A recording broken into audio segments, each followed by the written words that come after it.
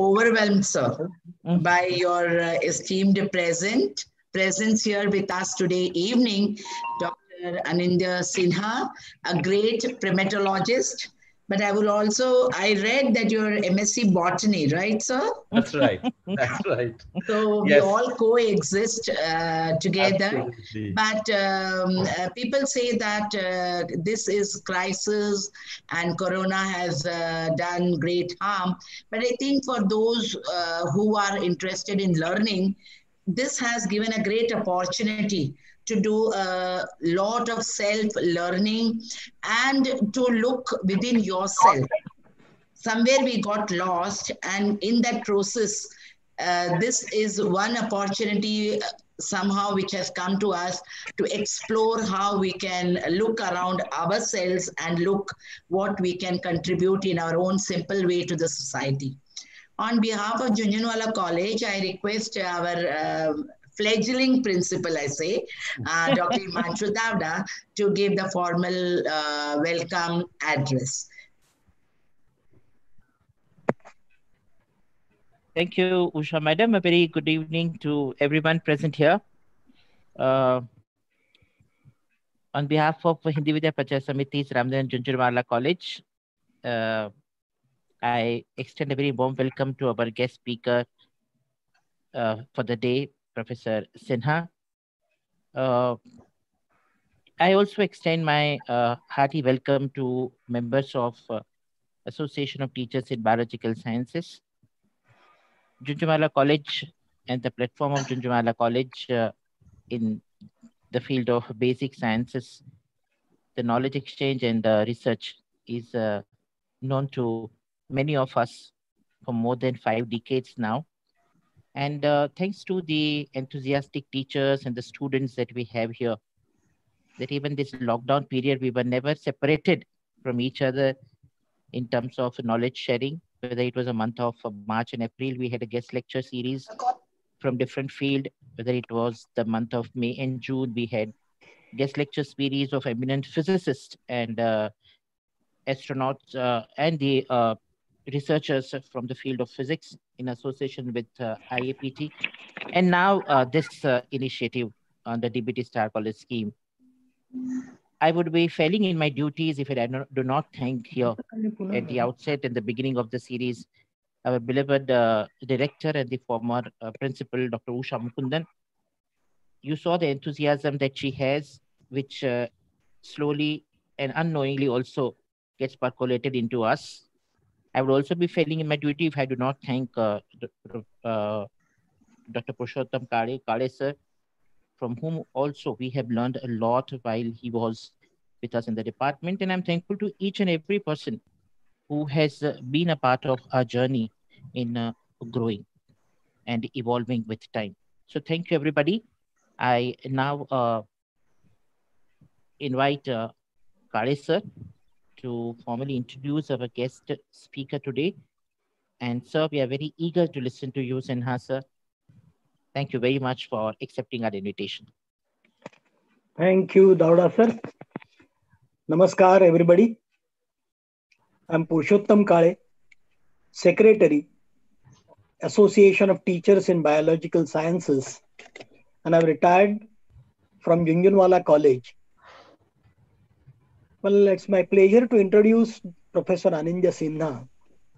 He is currently Dean, Academic Affairs, National Institute of Advanced Studies, Bangalore, and is an adjunct faculty of another 6 national and international institutions. Professor Sinha obtained his degree in botany and post-graduation in cytogenetics from Calcutta University. He then did PhD in molecular biology, working at Tata Institute of Fundamental Research. His early research has been on behavior of wasps, social cognition in macaques, classical genetics of human diseases, philosophy of human, non-human species relationships at Center of Ecological Sciences and of the Indian Institute of Science and National Center for Biological Sciences, both at Bangalore. His current research interests are also diverse. He works in animal behavioral ecology, cognitive ethology, evolutionary biology, population and behavioral genetics, urban animal studies, mainly primates and other mammals, philosophy of biology, performance studies, and intangible as well as tangible cultural heritage of India. He is on various national and international organizations in various capacities. We are fortunate to have such a distinguished and accomplished speaker for this inaugural session of webinar series organized by Ram Niranjan Jhunjhunwala College, Ghatkopar, Mumbai, in collaboration with Association of Teachers in Biological Sciences. I'm happy to tell you that Professor Anindya Sinha is Vice President of this association. Well, I request all the participants to use chat box for sending their queries and questions, which will be answered after the presentation is over. Let me now request Professor Anindya Sinha to give his presentation. Thank you.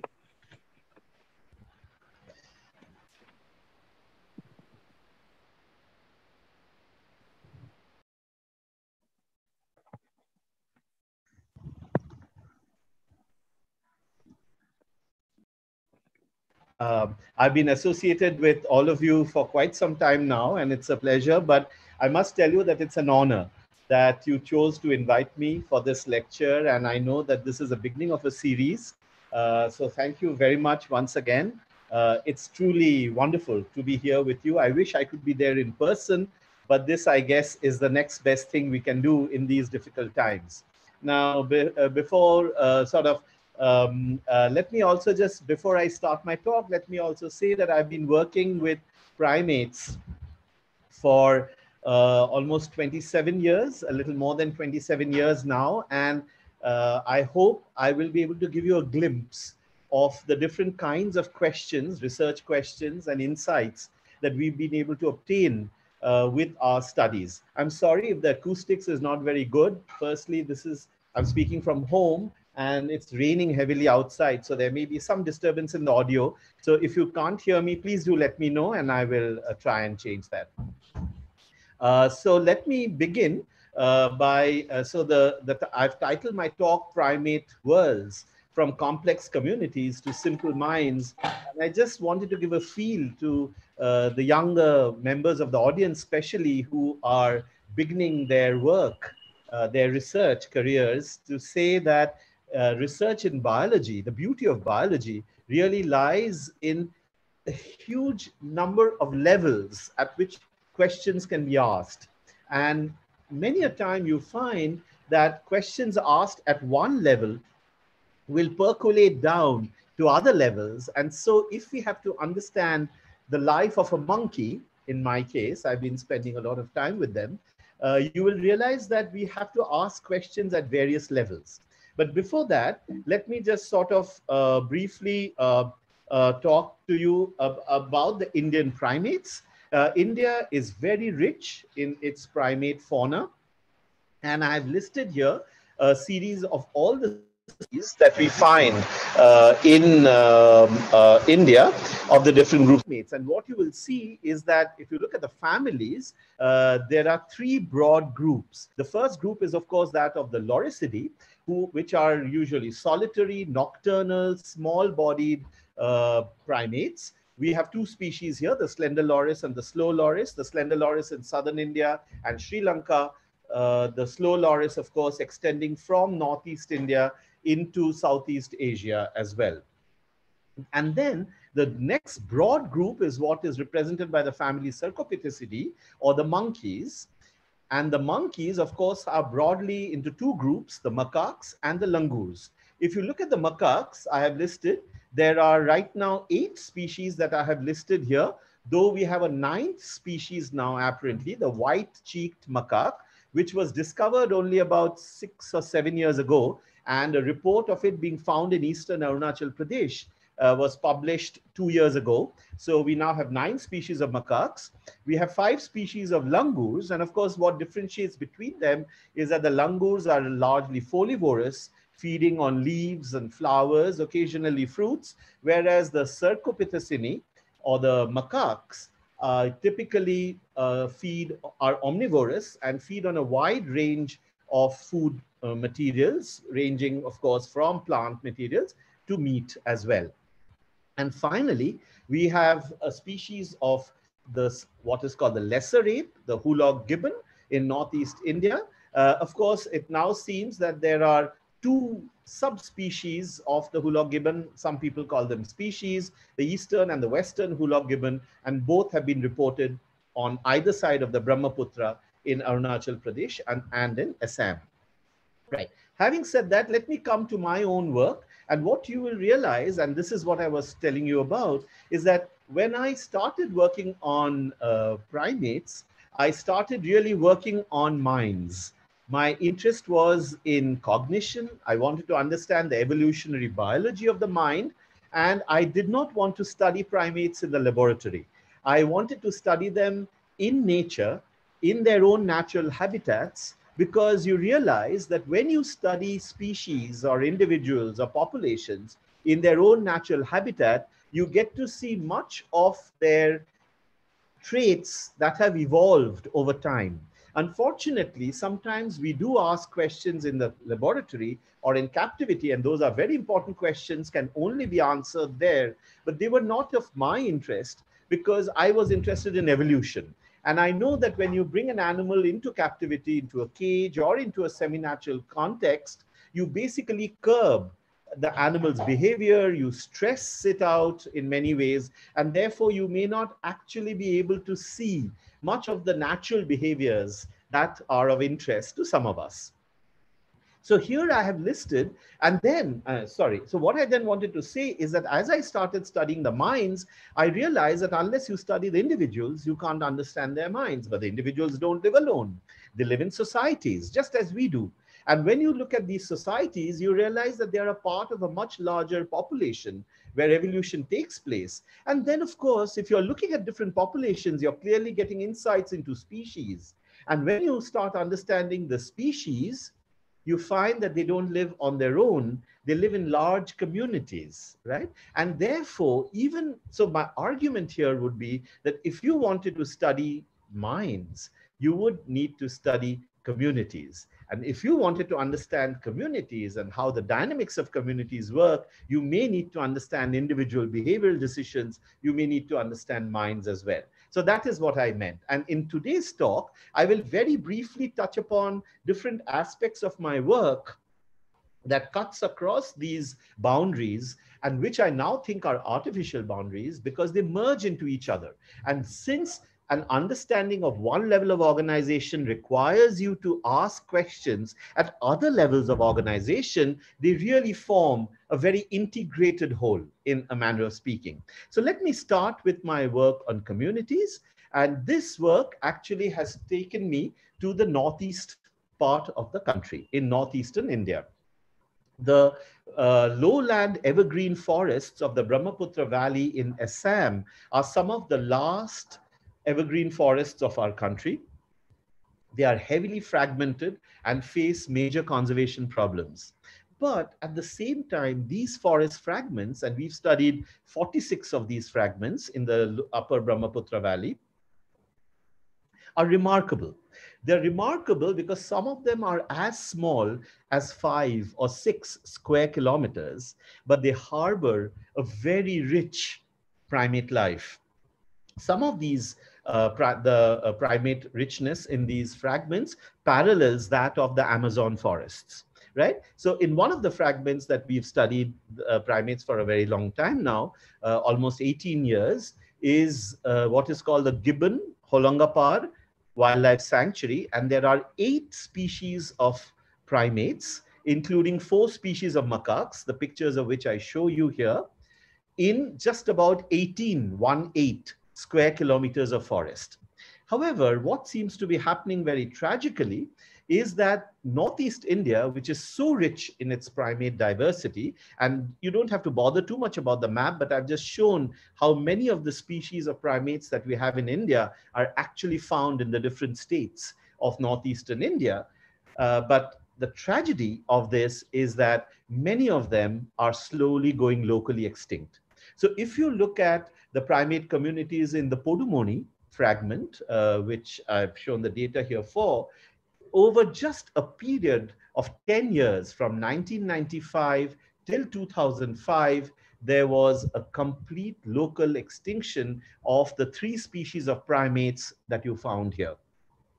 So is all lost? Fortunately not. So if I look at another fragment, the Borajan fragment, which is actually close to the Podumoni fragment, not very far from it, you find that here there were 5 species of primates, and all of them persist even today. Of course, I've shown you data only till 2005, but I think even if you go there today, 15 years later, you will continue to find these 5 fragments, but all of them may not be doing the same. Although in this graph, I show you that the population, the numbers, individual numbers of these primates seem to have reached a kind of stability since over the last 15 years. Some of them have indeed gone up, like the rhesus macaque, but the pigtail macaque, the Assamese macaque have unfortunately come down. What is fascinating is that the Hulok gibbon, which is an ape, is very, very well protected by the local communities. They consider it sacred. They do not kill it for any reason. And therefore, Hulok gibbon numbers are doing very well there. So the kind of questions we've been asking about these primate communities, and I think this is true across primate communities wherever you study them in India, is, and I've listed them here, what are the factors that have promoted such remarkable primate diversity in these lowland evergreen fragments? Although these fragments, as I said, are just, some of them are just 5 to 6 square kilometers, why is it that only 1 or 2 species have not survived? Why is it that we still have this diversity? How have they coexisted in spite of the rapid degradation of the habitat?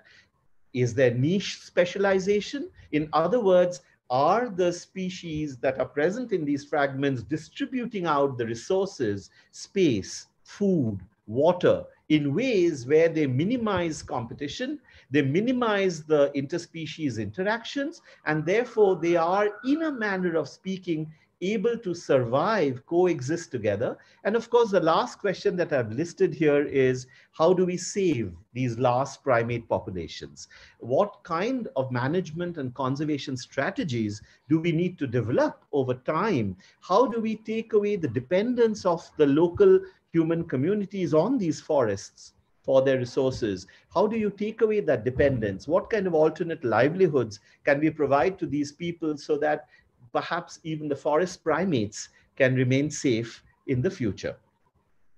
So returning back to my, and if any of you have any questions specifically about the different aspects of the work I'm talking about, I'm sure there will be ample time at the end of this talk for me to have discussions. And I don't tire easily, so don't worry about that. We can have longer discussions at the end of this talk. Right, now moving on, so let's go to the species level. And I want to tell you the story of one particular species, and this is the Arunachal macaque, or what in scientific literature is called the Macaca munzala. This is a species that we actually discovered, in a manner of speaking, in 2005. So ever since EPG discovered the golden langur in 1958, 1959, there have been no new primate species discovered in India till we reported the Arunachal macaque. And this, therefore, in some sense, leads to the appearance or the scientific reporting of a new species of primate as recently as 2005, about 15 years ago. Now, let me tell you something very briefly about the Arunachal macaque.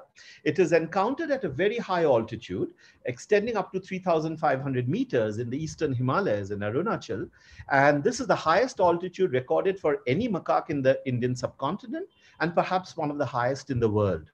Typically, this species is found in subtropical broadleafed oak rhododendron forests, along the rivers, in degraded open scrub forest. And what was remarkable, and this seems to be true for most of the macaques that we have studied, and in general for this group of species, very close to human habitations and croplands. We found when we did our survey in 2004, 2005, 2006, we found about 35 multi-male, multi-female troops were observed, and the troop size ranged from 5 to 35 individuals. They were very shy and wary in the presence of people. And what was remarkable is whenever they spotted us, they would jump down from the trees into the undergrowth and then escape through the undergrowth. And this is very different from what you see in the langus or the colobine species that I talked about earlier. They will always move through the trees. Of course, some of the wild macaques will also do that. So if you look at bonnet macaques or rhesus macaques, and if they are truly wild, they are largely arboreal. But however, as they get used to people, they start becoming terrestrial. But I will come to this in a little while. Now here, therefore, I report, I'm showing you the slide where how in 2005, we reported this to be a new species, but there are 2 points of interest that I want to mention here. And these are 2 lessons that I learned in the course of this work. The first is, of course, when we reported the species, for it to be taxonomically accepted as a new species, I'm sure many of you are aware, we need to have specimens. But we, and this is my colleagues from the Nature Conservation Foundation in Mysore, we were very, very reluctant to actually kill an individual for this purpose. We felt it was not really worth it. And so I went through the International Code of Zoological Nomenclature, looked at it, the entire volume, and there I found in small print something that was very exciting. Basically, it said that if necessary, if absolutely essential, you can report a new species on the basis of good quality photographs. And that's what we did. So if you see the 2 pictures on the top, you have the holotype on the basis of which the Arunachal macaque was described. And below you find 3 other individuals from the same troop, which we recorded as paratypes. The second point I wanted to make about this particular discovery is that when we were thinking of a name for it, right? So it was, of course, the genus Macaca. What would be its name? And various suggestions came forth from all our colleagues, our friends, our family. And it was an exciting time. And then we decided, because this was something that had been very inspirational for us, we called it munzala, because that is the name the Dirang Monpa people who live in the Tawang district of Arunachal Pradesh, where we discovered the monkey, call it. Mun is deep forest in their language, in Monpa. Zala is the monkey. And we thought that the specific name should be the vernacular name of the species for one simple reason, that these communities knew this monkey far, far longer than we, mere scientists, found and reported them. And therefore, in order to sort of respect the traditional knowledge systems that exist in our country, especially in that part of the country where this monkey was reported, we named it after their name, right? And so it became Macaca munzala. And the lesson that I learned from this, and I think it's very, very important even today, is that never ignore traditional knowledge systems.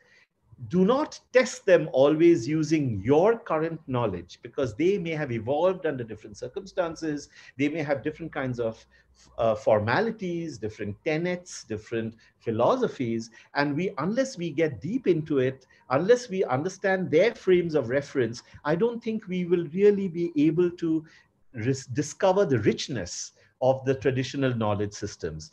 And since then, right now in my work on urban ecologies, I have, in accordance to certain ideas that have been coming through in the field, we've started reporting what we call vernacular ethologies. I'm sure many of you know that ethology is the study of animal behavior. But when you do vernacular ethologies, you're basically asking the local communities who have themselves interacted with many of these species, animal species for long periods of time, we try and understand what they know of these species, how they interpret the behavior of these species, which is very different from the traditional ethological thinking that we have brought in through our Western science. And I can assure you that many of these vernacular ethologies give us very rich insights.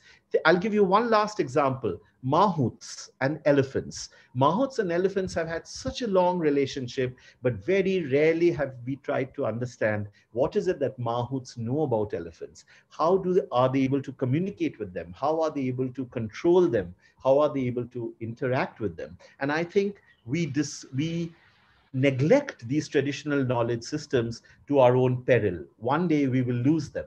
And we need to therefore start documenting many of this long before they go away.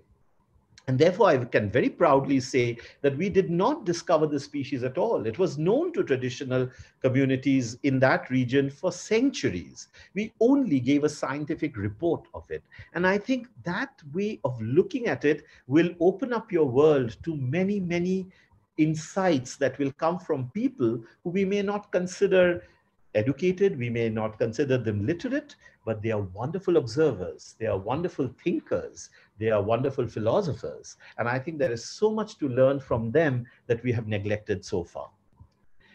Let me now move on and talk a bit more about the evolutionary biology of the Arunachal macaque, which is, of course, as I said, restricted to the Eastern Himalaya and Arunachal Pradesh, but it forms a part of what we call the Sinica group of macaques. Now, the Sinica group of macaques has actually 5 species. It has the Arunachal macaque, it has the Assamese macaque, of which there are 2 main subspecies, the Western Assamese macaque and the Eastern Assamese macaque. And then you have coming down the bonnet macaque of South India, you have the Tok macaque, which is endemic to Sri Lanka, and one species, the Tibetan macaque, which is found only in Tibet and some other parts of southern China. And the question we then asked, both morphometrically as well as genetically, is where does the Arunachal macaque fit in to the Sinica group of macaques? And as many of you may be familiar, when you do these phylogenetic trees, you construct what are called gene trees, you can use mitochondrial sequences and you can use nuclear sequences. We chose mitochondrial sequences and a sequence from the Y chromosome of these primates to do our analysis. And why did we do that? The mitochondrial sequences, as many of you may be aware, the mitochondria are inherited maternally, right? So the mitochondria in your genome comes from, in your cells, comes from your mother. So by looking at the evolution of the mitochondrial sequences, we basically trace out maternal ancestry.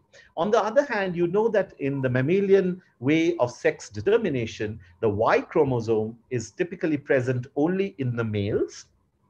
And hence, if you're able to trace out the evolution of sequences on the Y chromosome, you will be able to perhaps examine the paternal inheritance patterns. To cut a very long story short, when we looked at the mitochondrial sequences, and I will explain this in a minute, what we found, and I'm not going into the technical details of what we did, but we can discuss that in the discussion if necessary. What we found was that the Assamese macaque, and this is the Eastern Assamese macaque with samples from Burma, Myanmar, in Yunnan, in China, in Vietnam, and other parts, went with the Tibetan macaque. And you might expect this because the Tibetan macaque is also found in Tibet, which is now, of course, officially a part of China. And so they went, their sequences of the mitochondria went together, showing that they had the same maternal origin. But what was absolutely fascinating is that the munzala, which you see just here, the third picture from the top, the munzala's maternal origin is common with the bonnet macaque of South India. The bonnet macaque is also the macaque that you see in the wild in Bombay, around Bombay in the Sanjay Gandhi National Park, though of course there are some introduced rhesus macaques there as well. So this told us a fascinating story that the munzala, though it is found in Eastern Himalayas, in Northeast India, much closer geographically to the Assamese macaque or the Tibetan macaque, was actually far more related to the bonnet macaque of South India rather than to those macaques. When we now went to the Y chromosome, We use the testis-specific protein factor on the Y chromosome, which is typically inherited by males. And this is the tree we found. And what's fascinating is, of course, the toque macaque of Sri Lanka, the bonnet macaque went together, as you would expect, because they are both found in the southern part of the Indian subcontinent. And this time, the Tibetan macaque, the Assamese macaque, and the munzala went together, right? So that tells you a fascinating story. And remember, therefore, that the munzala, which is on the bottom right in your screen, the munzala is much more closely related maternally to the bonnet macaque, which is second from top and found in South India, but paternally, it's much more related to the Assamese and the Tibetan macaques. So what is the kind of story that we have? So using the mitochondrial and the Y chromosome sequences, we reconstructed the evolutionary history of the Arunachal macaque. And don't bother too much about the details of this. Basically, what we found is that the origin of the entire Sinica group of macaques actually happened in ancestrally in what is now modern Myanmar, Burma. There, the Proto-Sinica arose about 3.2 to 4.5 million years ago. And one branch, the Proto-Assamensis tibetana, went off northwards and later crystallized out into the Assamese and the Tibetan macaques. The second branch from the Proto-Sinica in Myanmar actually went westwards and formed the Proto-Munzala radiata Sinica. From this group, about 3 to 4 million years ago, the Munzala branch went north and colonized Arunachal Pradesh, whereas another branch came down into south, into peninsular India, forming the Macaca radiata, or the bonnet macaque, and Macaca sinica, or the toque macaque of Sri Lanka. This last separation of these two species happening about 170,000 years ago, fairly recent. One thing then is, how is the Munzala such a cousin of the bonnet macaque and of the Assamese macaque? And what we think has happened is that around 1.8 to 1.5 million years ago, the females of the Proto-Munzala stock that you see here hybridized with a group of Assamese or Assamese macaque males, which had emigrated from westwards, from Southeast Asia into India. And this hybridization of the Assamese fathers and the proto bonnet macaque mothers led to the development of a hybrid species, the Macaca munzala. And what is fascinating is that this hybridization event seems to have taken place around 1.5 to 1.8 million years ago.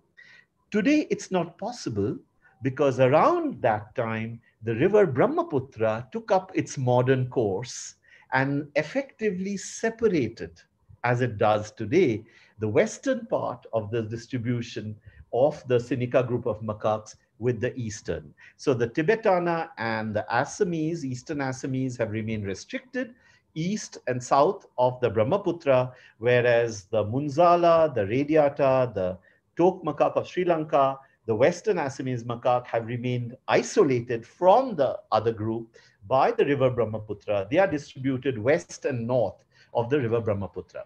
So therefore, this tells you how a hybridization event may have led to the development of a new species, but physical boundaries like the Brahmaputra river make sure that such processes may not happen again. They become natural barriers to the movement of populations and hence any chances of hybridization that may happen. The story is, however, not complete. It's a bit complex, a bit more complex, and I'll just take one more minute to talk to you about this. This is when we went further east. We went into central and eastern Arunachal Pradesh to see if we could find the Munzala there. And what is remarkable is we found two kinds of skins of macaques, which we call the Upper Subansiri macaque and the West Siang macaque. They are from the Upper Subansiri district and the West Siang district of Arunachal Pradesh. What is also very interesting is that the Monpas of Western Arunachal Pradesh do not feed on the macaques. They do not consider macaques as their food.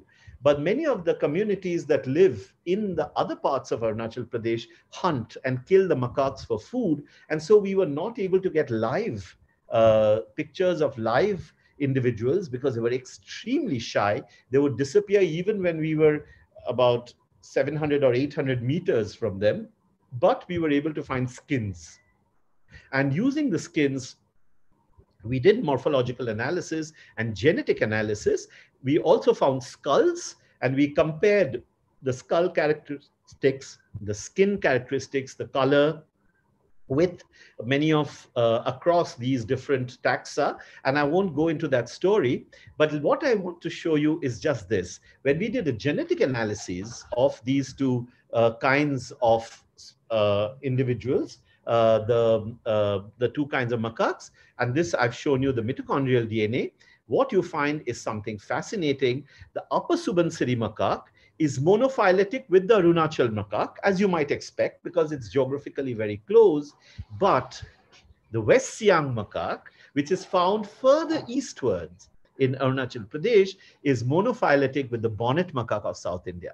What does it mean?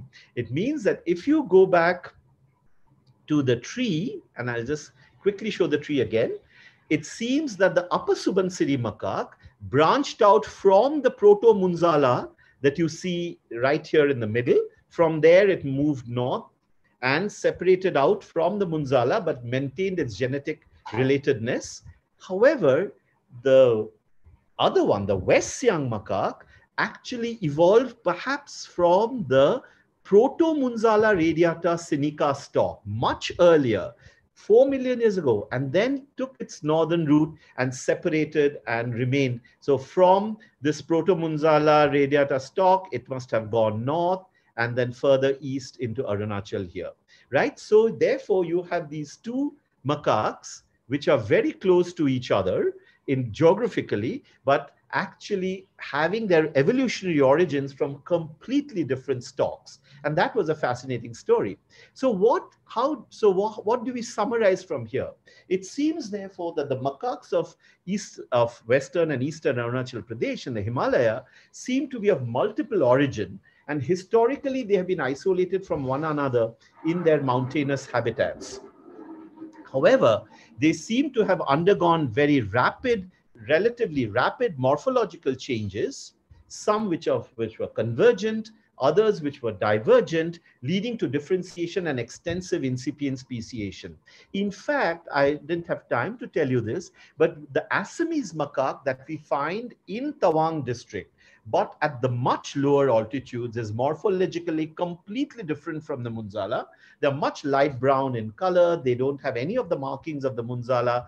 The local communities also consider them a different species, just as we do as primatologists. However, when we did the genetic analysis, we found that those Assamese macaques and the munzala are genetically identical across all the loci that we studied them, both mitochondrial as well as Y chromosome. That tells you that even though they come from the same genetic stock, just by being distributed at different altitudinal zones, they undergo rapid morphological changes, and this seemed to have given rise to different species. Now, how do you define species? Do you define it genetically? Do you define them morphologically? If you use either morphometric characteristics, as we often do, if you use genetic characteristics, as we often do, you will see that the Arunachal Pradesh macaques, all the macaques that I showed you pictures of in Arunachal Pradesh, may all form different kinds of species groups, just depending on what you are using as the criteria. So what does that mean? Does it then mean that there is nothing called a species? We know that this is true for the genus. The genus is an artificial sort of construct that we have made by putting together related species simply because of our ease of classification, of our ease of conversing with one another, talking about genera. And so here, while I was doing the study, I really questioned the species concept. And maybe I can bring this up again in the discussion later. But while I was doing this, I found a remarkable quote. And the quote is this: in short, we shall have to treat species in the same manner as those naturalists treat genera, who admit that genera are merely artificial combinations made for convenience. This may not be a cheering prospect, but we shall at least be free from the vain search for the undiscovered and the undiscoverable essence of the term species. What does it mean? It means that perhaps the species doesn't exist. There is an undiscoverable essence of what it means to be species. Maybe the species is just like the genus. And who was the scientist who made this comment? Charles Darwin. And this is remarkable. Charles Darwin, in the book, The Origin of the Species in 1859, towards the end of the book, completely turns around and says that, look, I've spent a lot of time describing what a species is, but perhaps the species doesn't exist. It's perhaps just convenient for us to consider what we think is a species, and maybe we have to rethink what that is. He said this in 1859, and it has taken us more than 150 years to discover that perhaps Darwin was right. Right. So let me move on, and let me now come to three categories where I will talk to you briefly about one aspect of my work. And this is where I cover the range from populations, societies within these populations, and of course, the individuals who live in these societies. And this takes me to perhaps the species I know best, because I have spent now, as I said, about 27 years almost living with this species, and this is the bonnet macaque. Now, the bonnet macaque is endemic to peninsular India. It is found across a wide range of ecological habitats, ranging from montane evergreen forest to deciduous forest to scrub jungles. You find them in the coastal flats. You find them in human habitations. There is virtually no town or city in South India, extending up to Bombay actually, where you don't have the bonnet macaque. Right? Now, they are usually found in multi-male, multi-female groups that vary greatly in size and social complexity. And let me just tell you that I forgot to mention this earlier, that the macaques are a remarkable group of species. As I told you, that we now perhaps know about 22 or 23 species. There's some controversy. What is remarkable about these 23 species is that they together form a genus which is the largest non-human primate genus. What is also fascinating about the macaques, these 23 species, is that they are distributed and their geographical range is the largest amongst all primates with the exception of humans. So they're second only to humans in the kind of proper ecologies they occupy. But what is also fascinating is of all the species within the 23 that we have studied, most of them can hybridize with each other. And therefore, going back to the species concept, what do they represent? Do these great variety of 23 species of macaques by Ernst Mayer's theory of speciation, are they all one species? Because by the biological species concept, different species are supposed to be reproductively isolated from the others, but the macaques are not. But we can bring that up again later. Moving on about the bonnet macaque, we have a project, and I want to highlight here the importance of long-term studies on a common species such as the bonnet macaque. So this is a 25-year project which began in 2000. We've just begun the 21st year of this study, and this is actually looks at the demography, behavioral ecology, the cognitive abilities and the life history strategies of this population of macaques. We are following about 30 troops in Bandipur and Mudumalai wildlife sanctuaries. And as I said, this is the 21st year of this study. We now know 2,000 individuals by face, and we have been monitoring them. Now, clearly, all 2,000 individuals don't live together because over time, many of them have died, they've disappeared. New individuals have been born and have joined this population from elsewhere as well. And what I show here on the right are 5 males from 5 different troops of Bandipur. And as you can see that they have completely different hairstyles, right? So you can make them out easily. But what I also want to convince you is that these 5 individuals, as do the other 2,000 individuals that we've studied, they're completely different from each other in their behavioral traits, in their ecologies, in their life history strategies, in their cognitive abilities. Each is a remarkable, unique individual, just as we humans are. And until we do long-term studies, we will not discover that.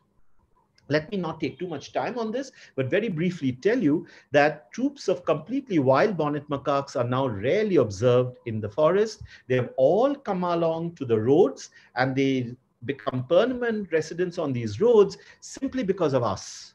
We as tourists, when we go through these highways, and I'm sure you've seen this everywhere, we feed the monkeys. And once you start feeding the monkeys, it starts off a process of what we call synurbization. They start becoming urbanized, and their lives have changed forever. And very briefly, this is what we find. We now find that in Bandipur and Mudumalai, almost 50% of the macaques that we see live in a very unique unimale group, social organization. Typically, the typical groups are multi-male, multi-female, but now we are seeing a number of unimale groups which have only a single adult male with several adult females living together. And we think that the most important reason is that the provisioned food from tourists, which is rich and clumped, lead to intense competition between females within the troops.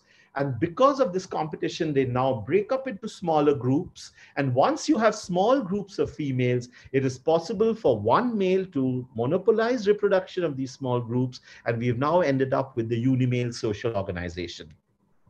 What is remarkable is with this social change, we also have change in the behavioral repertoires of these individuals. And what I have compared here is the behavior along different axes, and I'll talk about that in a minute. We are comparing the single male in a unimale multi-female new organization that we are seeing with the alpha male, which is the most dominant male in the group of number of males in a multi-male, multi-female organization. And when we compare that, so we are comparing the adult male of a unimale troop with the alpha male of a multi-male troop. And when we look at reproductive monopolization, it is complete because there's only one adult male in the unimale troop, and he mates with all the females. However, the alpha male shares reproduction with the other males present in the multi-male group. So therefore, aggression and competition is much lower in the multi-male group, but it's much more regular and intense in the unimale group. In fact, the single male of the unimale group has also begun a novel behavior, which is that of active herding of the adult females. He actually will chase and keep his females together, driving them off from other males. And this is how he's able to maintain the single male composition of his group. Whereas the alpha male very rarely does this herding. Only occasionally do you see the male doing this. When you then look at active troop defense, when males are defending their groups against other males from joining them, it's very common for the single male to always participate in this intergroup encounters. But the alpha male never does it, right? So all the other subordinate males go and encounter other males, and when we have intertroop encounters, they fight each other. But the alpha male always stays behind with the females. He has that prerogative, being in a dominant position, of never involving himself in a fight. And therefore, what you then find is that because of this very aggressive prevention or a defense of the group that the single male in a unimale group shows, you find that immigration by other groups is prevented.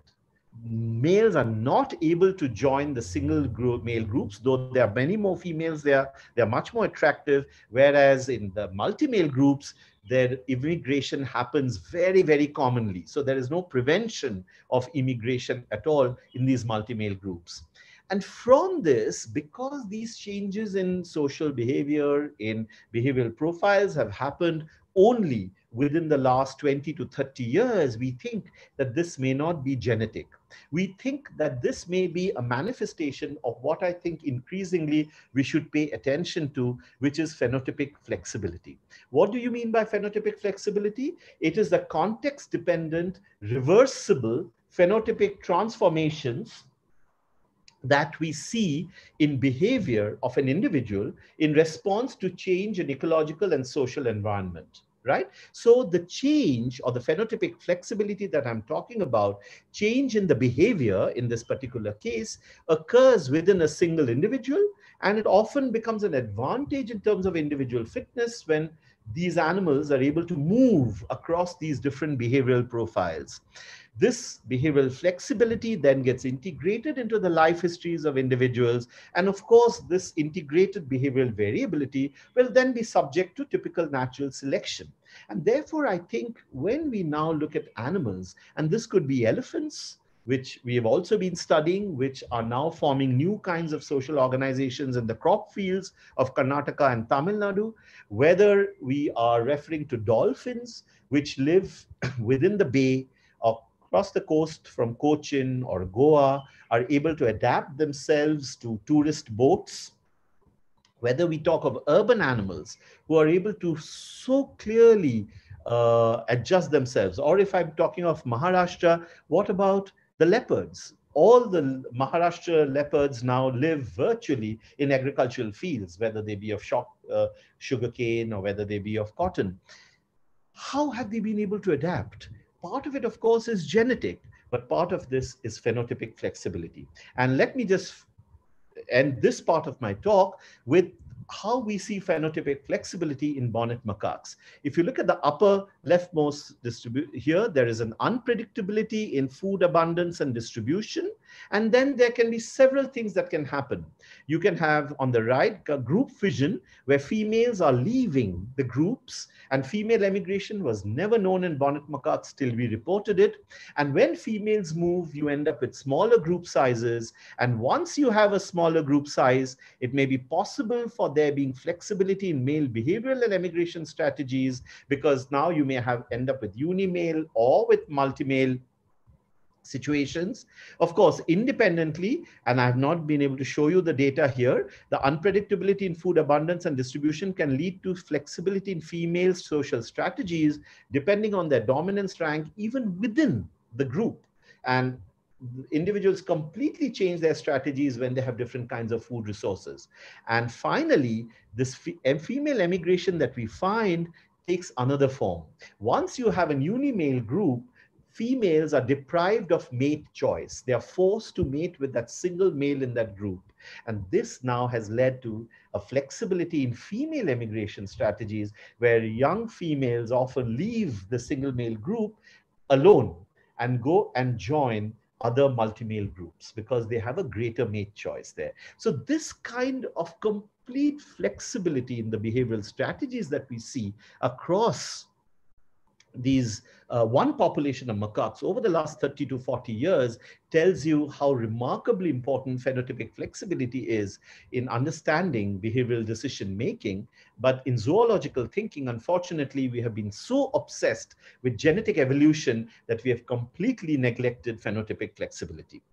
Let me now come. I've spent about 46 minutes speaking.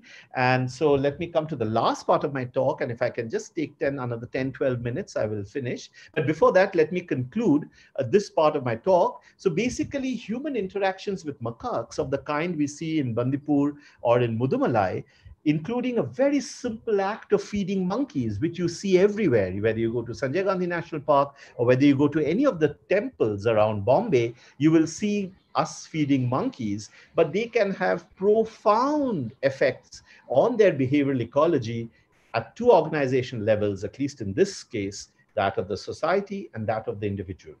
Bonnet macaques are, however, unusual in exhibiting remarkable social flexibility and a wide variety of individual behavioral strategies, all of which enable them to successfully adapt to very different socio-ecological habitats, including what I call disruptive anthropogenic regimes. Even when humans come in, offer them completely different kinds of food, they cut down their forests, they build new buildings, the bonnet macaques are still able to adjust and adapt to them.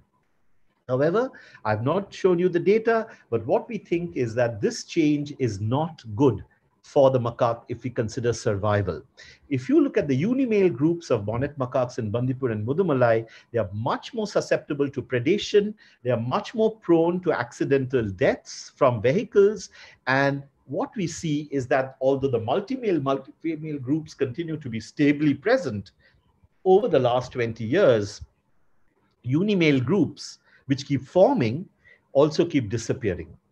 And therefore, we perhaps need to have effective management strategies for the species in protected areas like Bandipur or Mudumalai with tourist macaque interactions, but also in rural and urban areas where there is severe human macaque conflict and where we find that there is very little hope for the survival of the primates. So we definitely need to bring in new management strategies, but the most important of that is not to feed monkeys. They do not do well.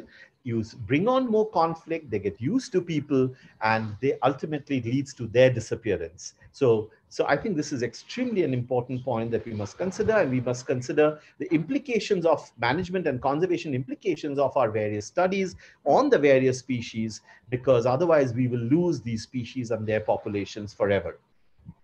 Finally, in the last part of my talk, I want to talk a bit about how I study the mind. In this case of the bonnet macaque.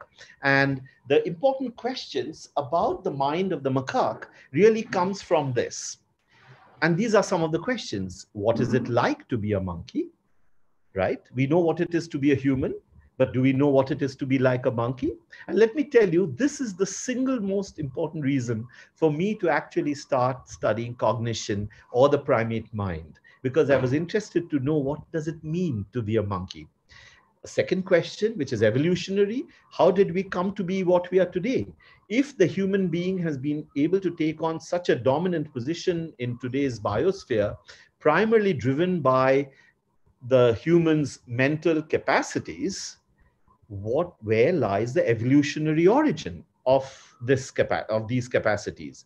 Can we understand neurobiologically how the primate brain works? And finally, and this I'm sure is important for all of us, will our knowledge of the primate mind influence the way we relate to them? I know that if I tell you that the chimpanzee feels pain, you will desist from ill-treating a chimpanzee. You may treat it in a much more humane way, especially when we do experiments.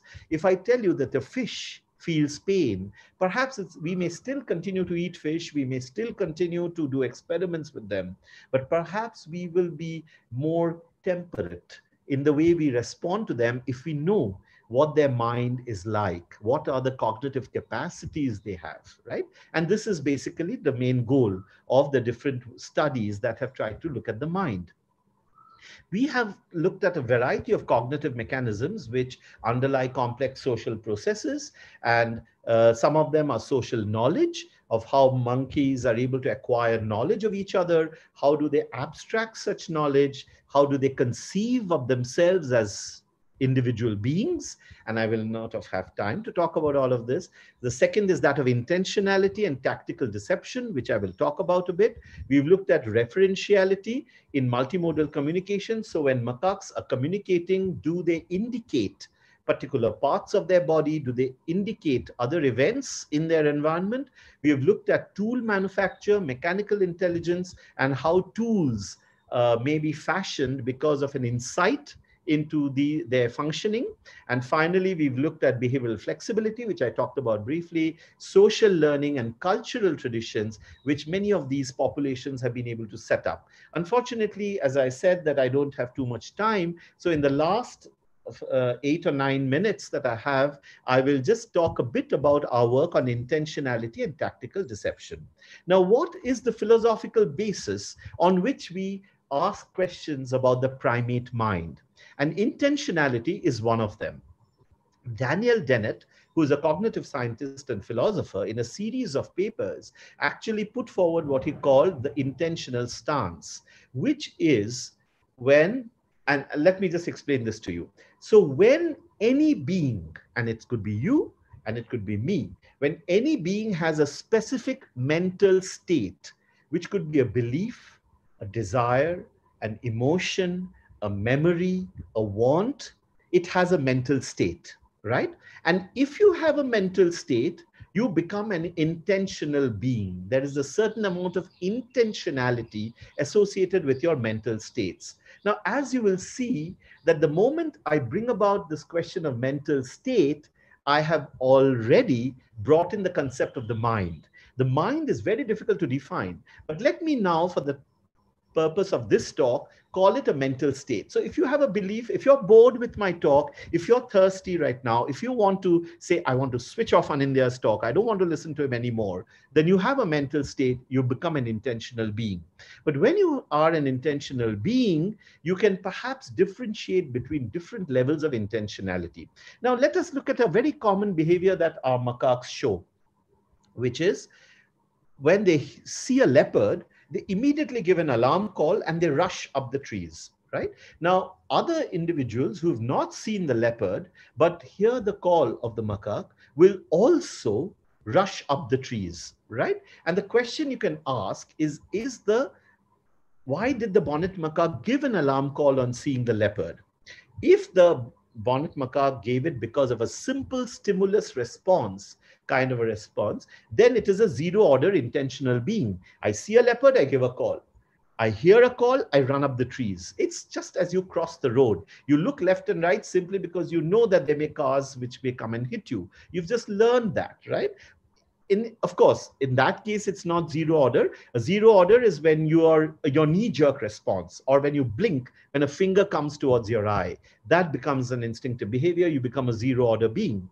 But you then have a first order intentionality when a subject has beliefs, but it has no beliefs about other individuals' beliefs. So a bonnet macaque gives an alarm call because it believes that there is a leopard there, but it has no idea about other individuals' beliefs. However, you could be a second order being when the bonnet macaque, if it is a second order intentional being, will have some idea about the leopard. And it also knows that if it gives an alarm call, others will start believing that there is a leopard there. So as you see, there's a recognition of mental states of other beings coming in when you're a higher order. The final higher order is the third order, which is what humans are. And here it will be like this. The bonnet macaque gives an alarm call because it wants other macaques to believe that she believes that there's a leopard there. In other words, if I'm talking about this talk, I want you to believe that I know what is coming in the next slide. You don't know what's coming in the next slide, but I know what's coming in the next slide, right? So I can make you believe in what I know or what I believe in. And that's third order intentionality. And you'll immediately recognize that we require third order intentionality to teach. We require third order intentionality to have the conversation, right? And therefore, higher order intentionality requires the ability to represent simultaneously two different states of the mind, that of the actor and that of the audience. I know that I know certain things, and I know that you do not know certain things. I'm therefore able to recognize a discrepancy between my intentional state and your state. I know that what's in the next slide. I know that you don't know what is in the next slide. So I can recognize a discrepancy between our two mental states. And what's fascinating is that just as we require higher order intentionality to converse or to teach, we also need it to cheat, right? And this you see here. So a human-like deception requires the actor to create a false belief in the mind of the audience, and the actor then recognizes the audience's mental state can be changed. I can tell you that there is a wolf in my sheep pack, and I can make you believe in the wolf, though I myself know that there is no wolf there.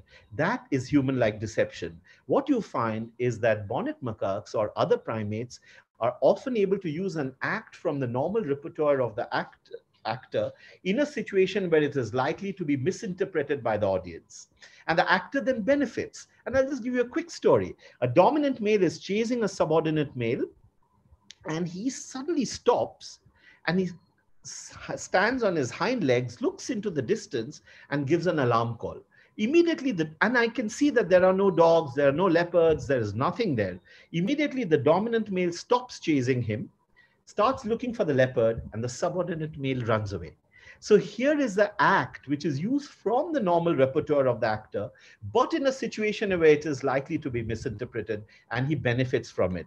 The important question is, can some of these acts of what we call tactical deception be genuinely intentional in that the actor attempts to change the mental state of the audience? And again, I don't have much time to talk in great details about this, but let me tell you that when you want to look at tactical deception, you will see a context in which deception occurs, and you will see that there's a certain behavioral category, a certain behavior that the animal uses to actually deceive in that particular context.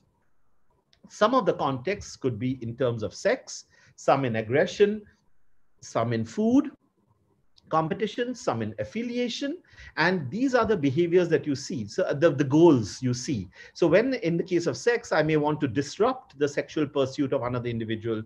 I may pursue my own sexual interest. I may avoid a sexual advance from another individual. And similarly, there can be various other contexts in which deception can be shown.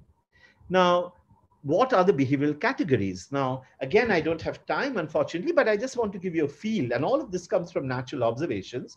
There can be affiliative behavior, threat behavior, non-responsive behavior, inhibition of interest, non-contextual behavior and calls, neutral behavior, diversion of aggression, all of which become functional categories of behavior that are used to bring about deception.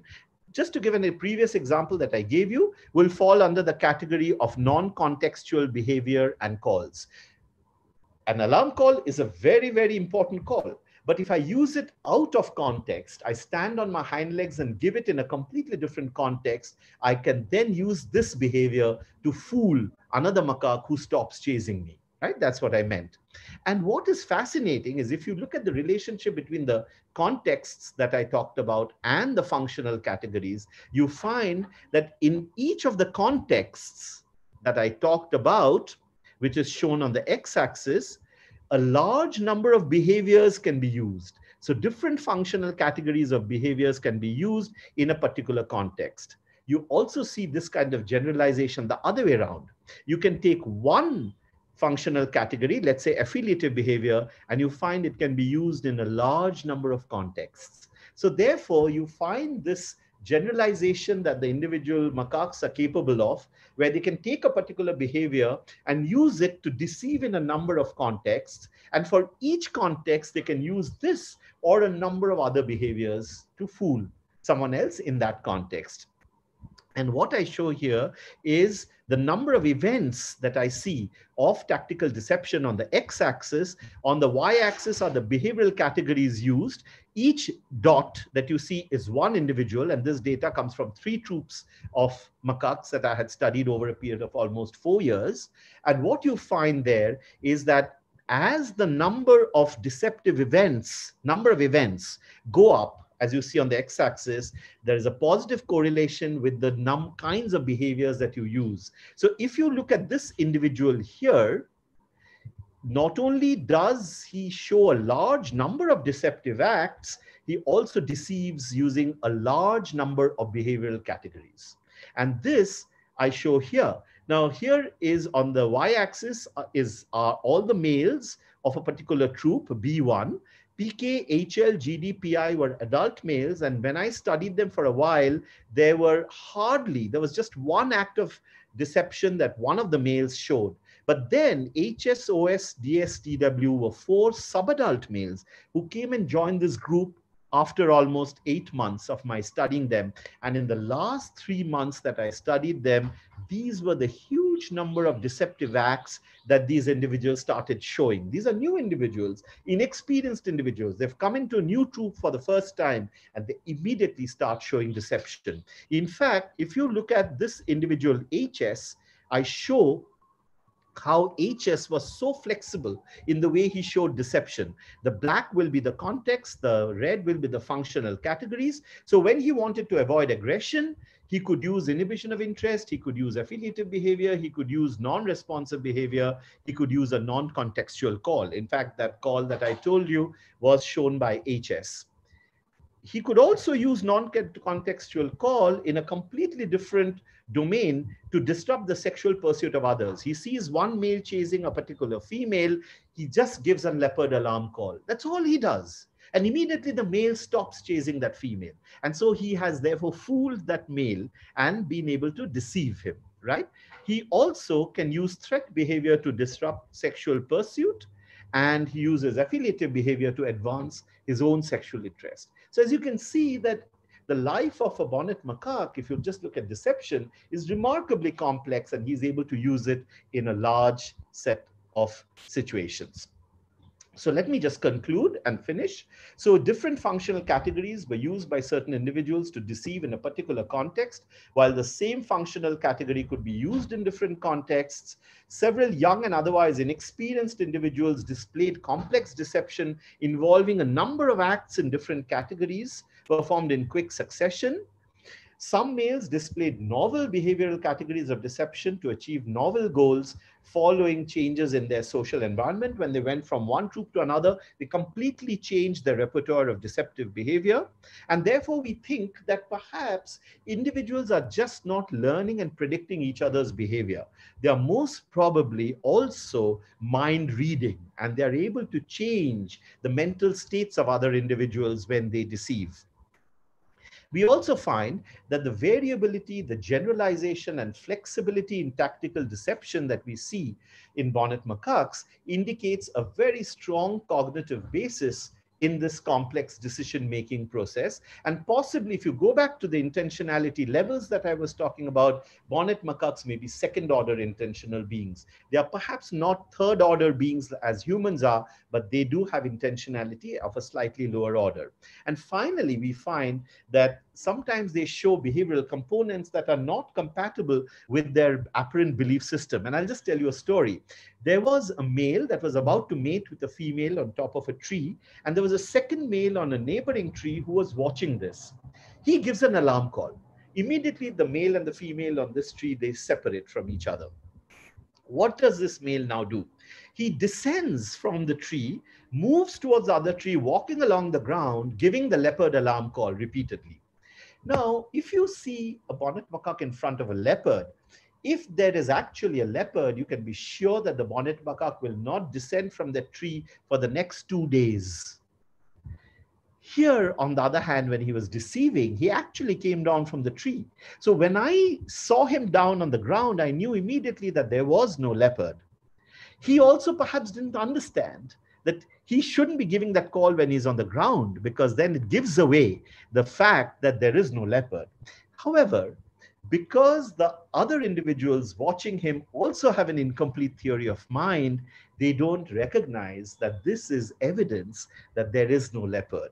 They think that if there's a leopard alarm call, there must be a leopard there. And therefore, this apparent belief system is a little faulty. And it's interesting that if you look at human children, they learn how to deceive over time as they grow. They don't necessarily know it right from the time of their birth. And I'll give you just a small example with my twin children who are now much older. But when they were about 4 or 5 years old, we were teaching them how to play hide and seek. And we hid our daughter behind the curtains. And we said that our son will come and look for her now, and she shouldn't make a noise. And she said, okay. When our son actually came in looking for her and she was hiding behind the curtains, I just called out and I said, don't make a noise. And she said, all right. So what does it mean? It means that she recognizes that she shouldn't make a noise, but doesn't recognize fully that by saying it aloud, by recognizing my communication, by acknowledging it, she's giving herself away. So it took time for her to learn how to deceive. And I think for bonnet macaques and maybe other primates, they may have evolutionarily been stuck at that stage where they are not perfect deceivers anymore. So let me end by this little quote from Malcolm de Chazal, who was a very famous French humorist from the island of Mauritius, not very well known, but famous in his own circles. And he said this. He said, monkeys are superior to men in this. When a monkey looks into the mirror, he sees a monkey. Right? And I just want to say that when I look into the mirror, I see a monkey as well. Thank you. Sorry, Purushottam ji, Usha ji, I think I took, no, sir. sir. I In wanted fact, you to I go took on and on. I took 5 more minutes than I should have. नहीं, अभी मन हो रहा है उधर ही जाने के लिए. I Shall wish. So I just stopped sharing. There are quite a few questions. There are a few of them from my side also. Sure.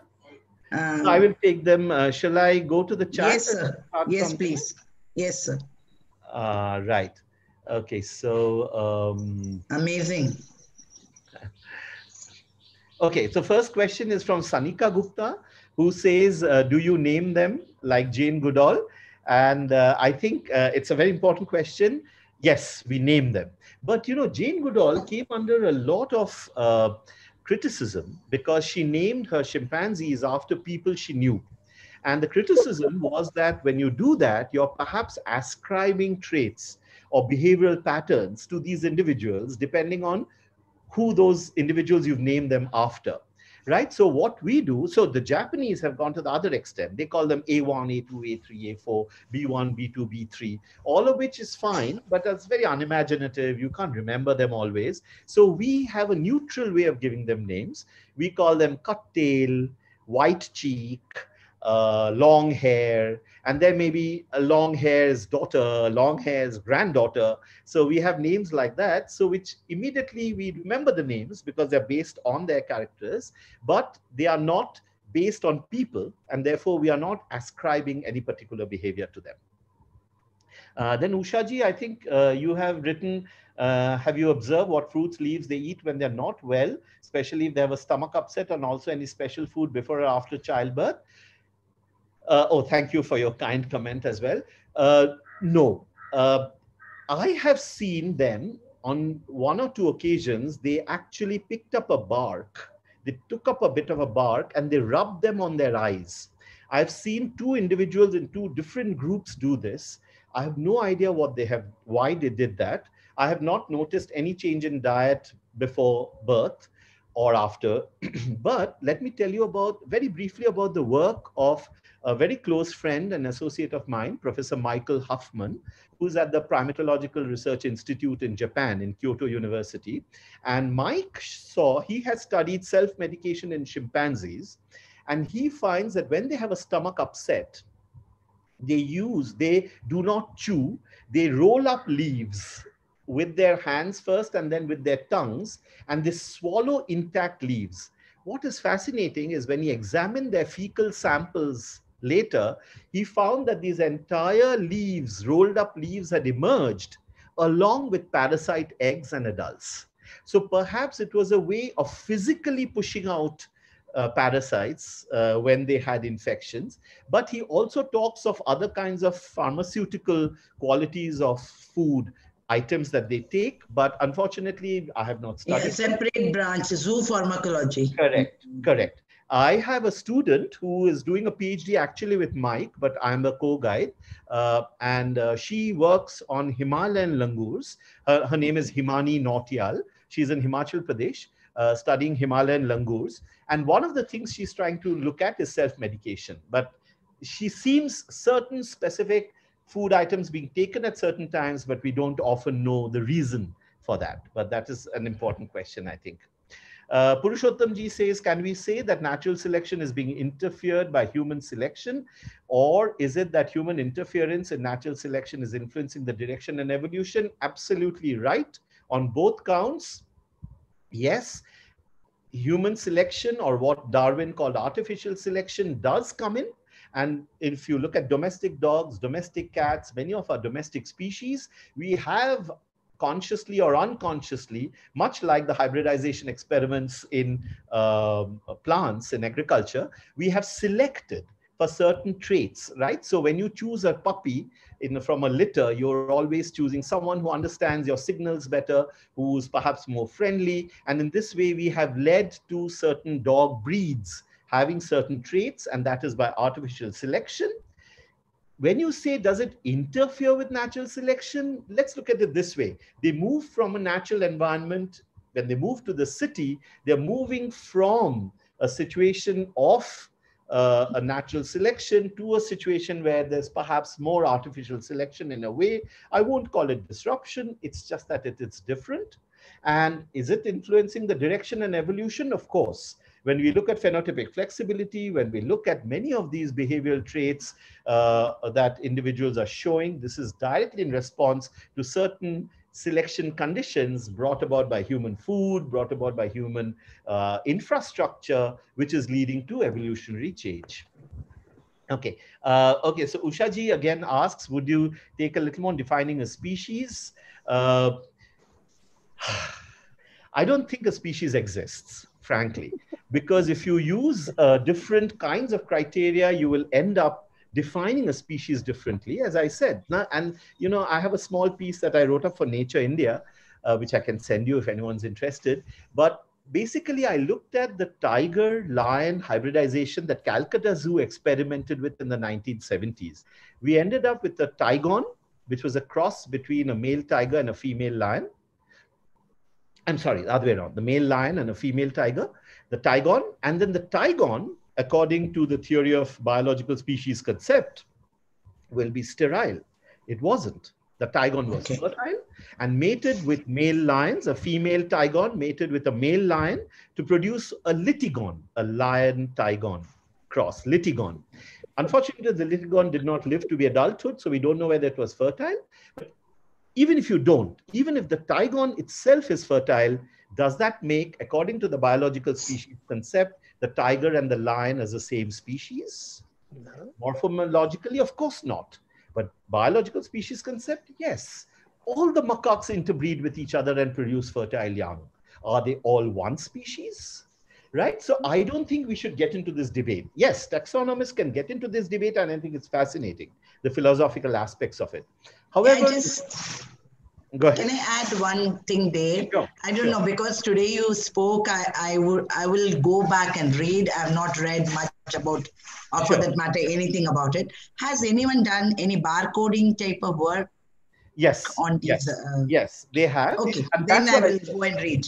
Correct. And if you use barcoding, you will be able to define species. But then you have to close, and you can say that, yes, using these barcoding criteria, this is how I define the different species. However, then you have to close your eyes to the biological species concept, and you have to close it to the morphometric species concept. So therefore, a little catch line that I use for my students is that the species concept is great for conversation, so that when I say a tiger, you know what I'm talking about. It's also great for conservation, because we don't care whether it's a different species or not. We need to conserve. But if you're talking of evolution, I think it's time to talk of populations. It's time to talk of individuals. That's where evolution is taking place. Let's not get into these sterile debates of what is a species or what is not a species, because in the process, we will lose them all. Let's look at the population. If the population is unique, if the individual is unique, it is worth thinking about, it's worth researching, it is worth conserving. I think that's the philosophy I will go by. Right. Then I think, sorry, somebody asks, I think Mr. Sivan, he asks whether the question of the role of the definition species can be applied to prokaryotes. It looked at very differently, because typically the species has been defined in the domain of sexual reproduction. So if you leave aside that, if you're talking only of vegetative propagation or asexual reproduction, then perhaps the species need to be looked at differently, though we know there are mating types and there are other kinds of strains that can cross, at least transfer DNA or not between them. So I think it is requires specialized looking at it. Mr. Rajkumar Divakar asks, can they be carnivorous? Yes, they do take spiders, other arthropods, insects, bird eggs. Lion-tailed macaques feed on lizards. Lion-tailed macaques are also known in the Western Ghats. They're also known to cooperatively hunt for mouse deer. So apparently, so they can be quite carnivorous in that sense. And is phylogenetically, are they associated with human mode of nutrition? I don't think so. I think the resemblances that we find, of course, there could be some amount of phylogenetic inertia, but much of it may be more local ecological adaptations. DNS asks, in spite of dwindling plant species or food resources due to habitat loss, the natality and fecundity of primate population, particularly the macaque, is maintained at high level as observed in Assam. Please comment on it. Not necessarily true. The rhesus macaque is able to actually colonize a wide variety of habitats, and they are very, very prolific. However, we do see that species like the pigtailed macaque or the Assamese macaque, which are much more arboreal, which are much more limited in the kind of food they have, the population sizes are decreasing, not only through lower fecundity, lower at least surviving young, also perhaps because of lesser number of troops. In fact, it's tragic, but in Gibbon Wildlife Sanctuary, where we started off with 8 species of primates, in the 6th year of our work in 2008, the Assamese macaque went locally extinct there. So part of the reason, of course, may have been that they had dwindled to a very few individuals, and these individuals finally left the patch. But it can affect them, is what I wanted to get at. Purushottamji says, you see a monkey when you look into the mirror, but after listening to your talk, I feel my mind is reduced to a monkey's mind. You couldn't be more right than anything else. It is true. If you look at it, if you strip away culture, right? When you're in the bathroom or when you're alone and you say, you know, I could kill that individual, right? You're actually giving in to a very natural biological instinct. It's only because when you come out of the bathroom and then others come around you, that this veneer of culture comes over you, and you say, oh, my mother taught me never to beat anyone up, I shouldn't kill anyone up, and then you become a human being, right? But deep down, let's not forget, the genes play a role. The genes are there, and thank you. And we are therefore macaques deep down as well. Of course, that doesn't mean that any behavior that I show, if it has superficial resemblance to a behavior that a macaque shows, has exactly the same genes acting or the same cultures acting. Maybe not. Those may be superficial. But can we deny that deep down we share genes, right? We are 99% genetically similar to the chimpanzee. And aren't some of these genes at least responsible for our behavioral strategies? I think they are. Right. Then I think Bindu asks, is there any peculiar group behavior to protect themselves from natural calamities, say flood? I don't know. It is true that it has been believed. Okay, so let me tell you this. We've been also working with the Nicobar lion-tailed macaque, Nicobar long-tailed macaque in the Nicobar Islands. And when we spoke to some of the people who were there during the tsunami, they said that even about 12 hours or some 10 hours before the tsunami hit, the macaques had moved inland, right? Now, and only I think 2 or 3 people said this. Now, whether that was just one group moving to a tree behind or whether it was really a widespread movement, I don't really know. But it is true, and I have seen this myself, ants start moving, and I'm sure many of you have seen this, ants start moving their eggs and larvae to a new area just before the rains come. They possibly detect the humidity, or it could be the wind factor that they detect. And I think perhaps in some sense, animals may be sensitive to a wider range or a different range of environmental stimuli. And maybe there has been selection for them to act in ways appropriately to what they sense, whether it's by pulsation, whether it's by what they hear, whether what they see.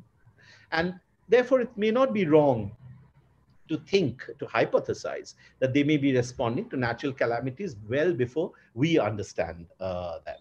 So I think that's all I can say for the time being. I think Deepak Pujari asks, do monkeys behave differently with a member of their clan who is different in appearance, say, for example, an albino individual? I've not seen any albinos, but I do know when individuals are injured or not able to walk, for example, there's a certain amount of curiosity.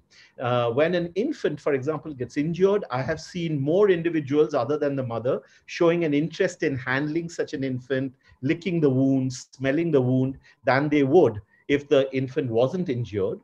But if you're talking about more natural variability, for example, in pelage color or in gait, or in other behaviors, I really don't know the answer. However, I'll tell you one thing. One of the, as part of our demographic work in Bandipur, when we have to identify individuals and we look at the birth sex ratios and infant survivability, we have to identify infants as soon as they're born, because they could be dead the next day and we will lose a data point. Now, it's very difficult to identify an infant when the mother is really clinging on to it, the sex of the infant, I mean. One of the things we find is if any adult male in the group shows an interest in the infant and comes to the infant and tries to, accept it, tries to touch it or whatever, it's almost 99% sure it's a male infant. They are just not interested in female infants. Adult males in the group are only interested in male infants, and they help us identify the sex of the infant just by their behavior. So I don't know whether, again, Deepak, this may not be exactly the right kind of a question, but answer, but perhaps that's what it is. Okay, there's some questions from YouTube. Let me quickly go through. Sangeeta T says, can we say these primates are reflective of human behavior and that cognition and the cognition in context? Yes, they are reflective. The primate mind is reflective of the human mind in two ways. One is evolutionarily, perhaps, we have gone through that stage in our ancestors, and therefore, evolutionarily, perhaps they reflect a stage of human ancestry. The second thing I will say here is that in our own personal development, as I gave an example right at the end, perhaps we go through stages of development which are very reminiscent of what non-human primates are capable of doing even as adults. But we then move further when we develop, and we then take on capacities which perhaps these species phylogenetically have not been able to evolve yet. Right? So that, I think, would be how I would say that it is reflective of human behavior in some sense. Again, the other way of looking at it is when I take a certain decision, there's a certain cognitive mechanism, right? And I'll just give you an example. So we learn instinctively to close our eyes when a finger jabs us, right? That's instinctive. Let's look at an example of a learned behavior. When you cross the road, your mother has told you or your father has told you, look left and right, otherwise you can get hit by a car. So when I'm driving a car or when I'm crossing a road, I can be arguing with you to any extent, but I keep doing some of these very complex behaviors. I change the gears, I press the brakes, I look left and right when I'm crossing the road. So clearly these are learned behaviors, and I'm sure macaques do the same. However, when you and I are crossing the road while arguing, if I suddenly say, let's not look left and right today because today is Sunday and there is no traffic on this road on a Sunday. We've gone beyond our learning to actually reflect on the true situation. And so we are rationalizing our behavior. That's a step forward. And what we find that in the case of the macaques, even if they don't rationalize the way humans do, we do find that they have gone beyond instinct, they go beyond learning, and in many cases, they actually take information of what they know about the physical or their social environment, and they use that information while taking a decision in an integrated way. So therefore, they are fairly complex, and I didn't have time to talk about that, but they are definitely quite capable of taking complex decisions on the basis of complex stimuli, not a simple 1:1 stimuli response, nor learning in just one domain, but perhaps a little more integrated and beyond that. Okay. Bimal has a question. Thank you very much for your very kind comment. Two small questions. Do you think incipient speciation is going on in Arunachal and Macaca munzala, maybe differentiating evolutionally into incipient species, and their future possibilities of hybridization events and resultant speciation under sympatric conditions? Absolutely. Absolutely. Very, very true. However, what will then come in is what I think Purushottamji asked earlier. Human factors, human interventions will perhaps disrupt some of these processes that you talk about, which are very, very valid points. And those processes may then stop simply because we are hunting them, we are killing them, we are isolating them into smaller populations, and therefore many of the hybridization events may not happen. They may not be subject to the kind of natural selection that otherwise they would have. Perhaps human interventions will bring in a different set of features, environmental features, to which they will start adapting, and many of these so-called natural processes will go away. Having said that, philosophically, you can also argue that the presence of humans with whom they have shared the environment for centuries is also a part of their natural environment, right? So if you go back to Tamil Sangam poetry, which is about 2000 years old, you hear of monkeys living in the town's commons. So clearly for 2000 years, these animals have lived with us. They have adapted to our changing conditions. And that's what we are studying in our urban ecology project.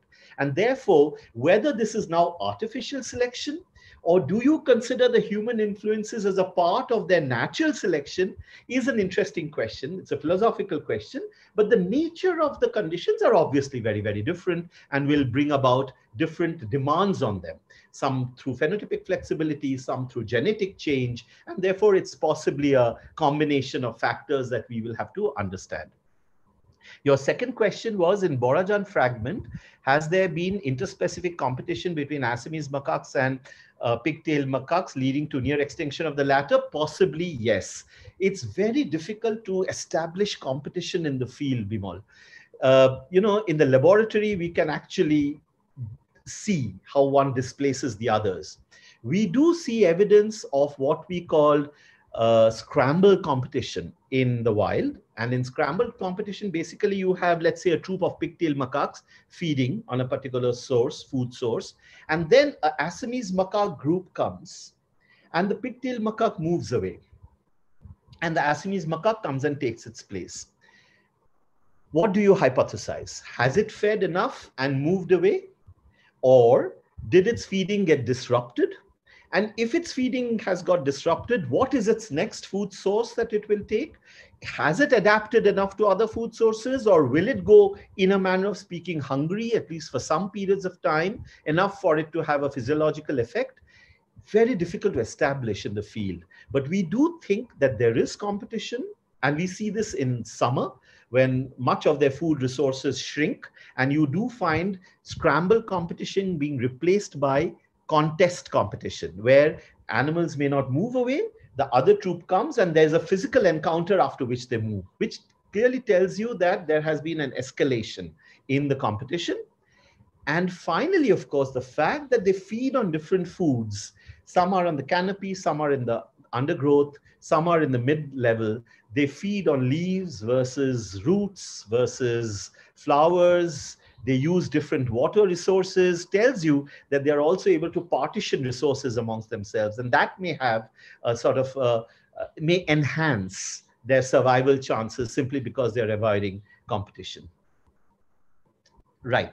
I don't see any other questions. Purushottam ji, Usha ji, is there anything else do you see any other questions, or if anyone would like to ask even now? Sir, I have one more question. Sure. See, field study is not very easy. Right. Moreover, I think observations have to be made from a distance. See, they are also, as you very rightly mentioned, Right. Now these do come because they know that we are going to give them, especially now in Pachmadi, they become a menace. They literally take it from your hand and run away, and they now got used to eating all this junk food. Yes. So for the beginners, especially for the students who would be interested in behavioral ecology or this type of study. So how do they make, because that's very important, because they have to document it and then develop it further. Right. So like, how did you initiate? Okay, so, okay, yes, you had this question earlier also. Let me tell you, and I would really like to enthuse the younger members of our audience, because I've now been, as I said, I've been studying animals from 1991, so it's almost 30 years. And believe me, I have not carried anything with me other than a pair of binoculars and pen and paper, right? So all the studies that I talked about, of course, other than the genetics that we did inside a laboratory, etc., are based on pure observational work. Now, there are very standard structured ways in which you can just go out into the field. You can go out into your backyard and just look at the species that are there. And I can tell you, there are an N number of questions that will appeal to you that you will see that there are no answers for. And many of these could be answered with very simple observational methods, just maybe a biology kit, using a simple microscope, magnifying glasses. You can answer a whole range of interesting questions, especially in behavior. I would also like to mention here the work of Uma Shankar and Ganeshaya from Bangalore, who have been very close friends of mine, who have uncovered phenomena such as parent-offspring conflict, sibling rivalry, whole range of behavioral ecological concepts in plants, just by doing simple experiments in their laboratory, not using anything sophisticated, but going back to the field where you can manipulate flowers or fruits, take away seeds, put it back together, see what impact it has. And they've been able to do a whole range of fascinating, they've been able to address a whole range of fascinating questions. So I think for many of us who are in colleges, universities, we may not have sophisticated laboratories. I think our eyes, our ability to think, Yes. our ability to just write can do wonders. And I think there's so many interesting questions which are not only simple, but which are very profound. These are also questions that no one in the America or Europe will be interested because they don't see these species at all. The US and the Europe, except Gibraltar, don't have any primates at all. So their primate work will always have to be in Asia and Africa, in South America, where they come and work. But they are our own species. They live with us. What is preventing us from trying to understand them? And I think I would really like to encourage you to go ahead and explore. Find simple questions that you can ask using very simple methodologies. And we are all here to help you. And I don't think you should feel diffident at all. Good science is not done through molecular biology alone. The best of science is done with an open mind, just by Yes. asking a simple question out there. That's all I have done since my PhD. My PhD was in molecular biology.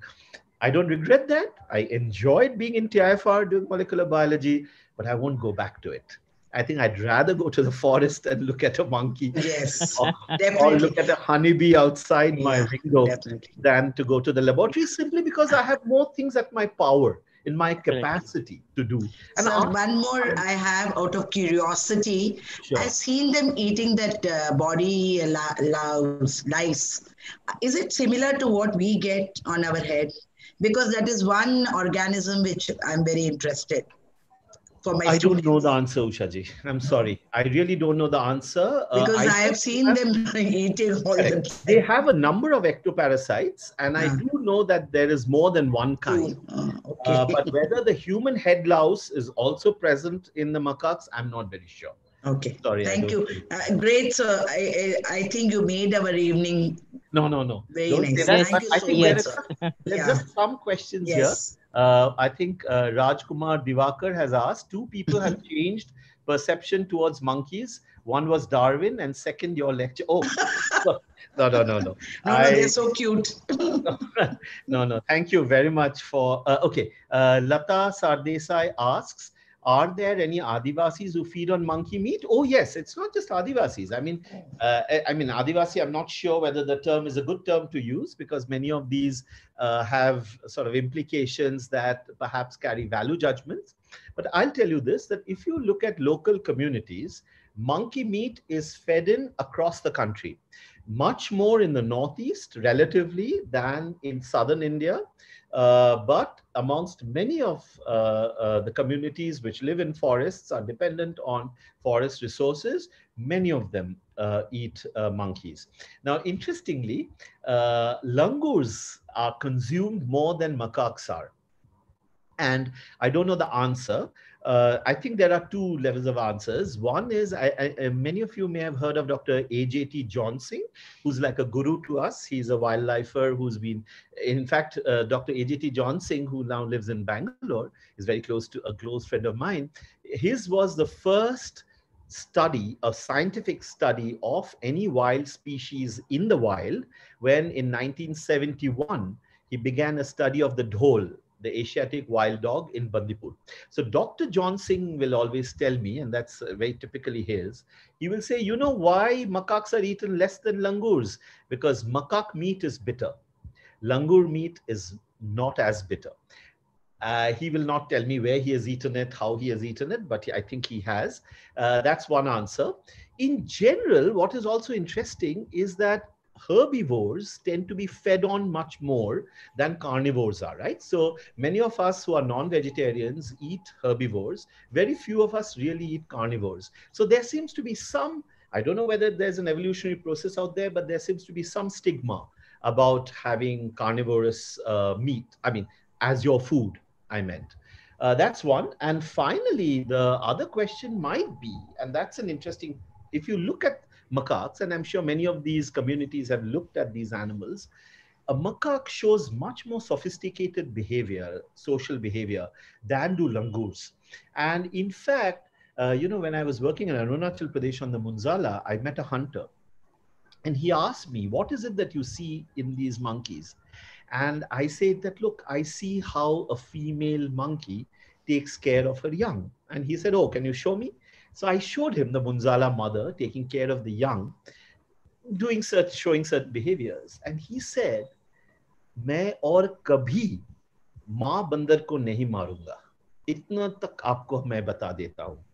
So I think the fact that he saw a complex social behavior which perhaps reminded him of his own people may have inhibited him from killing it. I don't know whether he finally did that, but he said this at that time.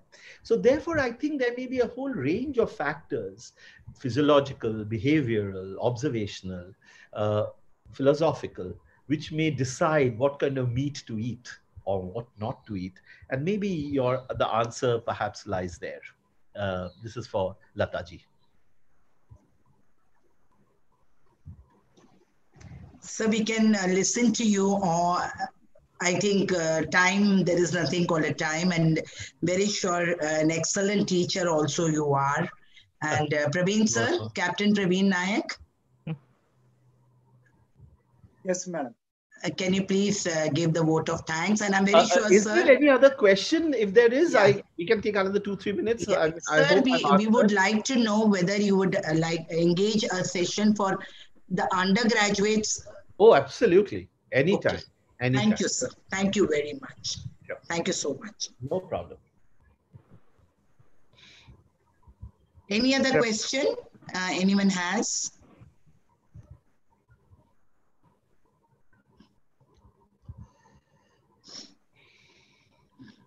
I have one question. Bolo.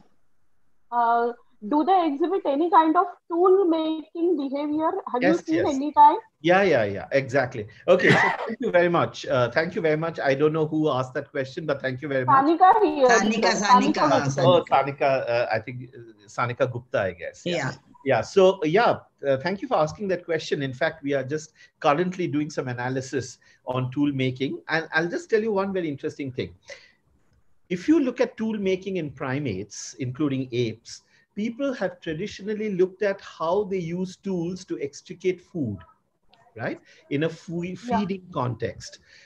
Interestingly, if you look at the macaques are all generalist foragers. So they have therefore they don't really need tools because, you know, they eat everything. Every leaf, every plant, every grass can be eaten.